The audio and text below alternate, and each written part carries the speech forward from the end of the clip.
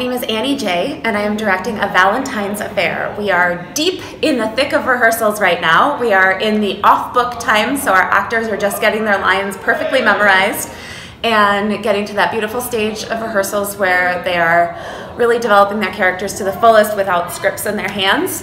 We open on Saturday, February 12th, and we have shows on February 12th, 14th, Valentine's Day, and the 15th.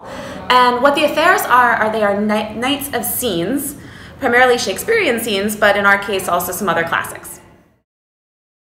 So we purposely picked scenes with many different stages, not only of life, so different ages, but also different stages of relationships, not only that first spark of love like Dido and Aeneas, which involves a spell from the gods, slightly unrealistic, one might think, but also more experienced love and more long-lasting relationships. So what we hope is that everybody who attends the show will have a lot to talk about afterwards.